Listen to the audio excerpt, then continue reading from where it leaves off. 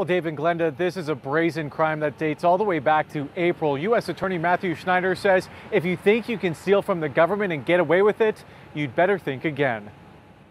This unemployment fraud could be the largest fraud against the taxpayers in a generation. 27-year-old Andre Taylor Jr. of Farmington Hills is charged with 3 counts of wire fraud, 3 counts of aggravated identity theft, and 4 counts of mail fraud after he allegedly defrauded the Michigan Unemployment Insurance Agency, credit card companies, and stole identities of area residents dating back to April. It's stunning the amount of money that is being taken away from people who are unemployed. Taylor is accused of filing unemployment claims in Michigan and other states. It's alleged he had the state unemployment agencies sent him $600 in prepaid credit cards, an additional weekly benefit during the pandemic for people out of work, and even spend those gift cards at Meijer, Kroger, and other stores. He would even allegedly mail some of those cards to his house and relatives. When you're unemployed and you need that money for yourself that goes to feed your family, there's only so much money available.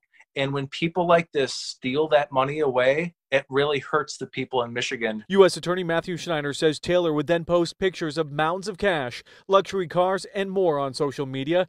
Schneider says it wasn't the feds who brought them this case. It was the USPS, who say Taylor would bribe mail carriers to steal debit credit cards along their routes. In this case, it's the U.S. Postal Service.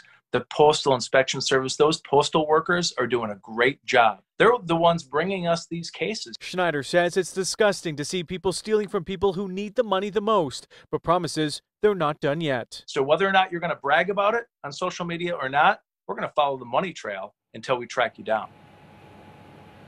Taylor was arrested earlier this month in California. Now, this investigation is still in the early stages. However, Matthew Schneider tells me they're still counting the amount of money that was taken and says that the total is going to be enormous. Reporting live tonight in Farmington Hills, I'm Alan Campbell. Glenda, back to you.